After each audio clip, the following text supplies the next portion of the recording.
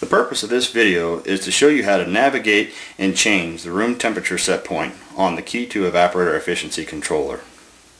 The easiest place to start is the room temperature reading on the controller. To make sure you're at that point, hit the back button a couple of times to make sure that you are at the room temperature readout on the controller. From here, you want to navigate either left or right across the column headers till you find the set points column, which is STPT. At this point, you can scroll now down through that column. If you haven't already put in a password, it will prompt you to put in a password with PSWD. Hit the enter key button and then put in the password 2222. You can change the digit by pressing the up or down arrow key and go left or right to highlight the next digit to change. Once the proper password is in place, hold the enter key down for 3 seconds.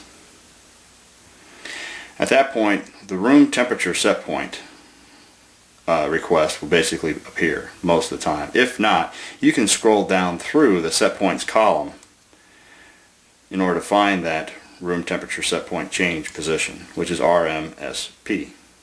Again, hit the enter key button at this point. It'll show that the current room temperature set point is -10 degrees. At that point, then you hold the enter key down for another 3 seconds at this point, and one of the digits will start to blink. You can now scroll over to any of the digits and change them to whatever the reading you want to make them. In this case, I'll make the new room set point 35 degrees. Once you have displayed the room temperature that you wish to change for a set point, hold the enter key down again for 3 seconds, and the controller will accept that input. After that, you can hit the back button to get back to the room temperature reading display.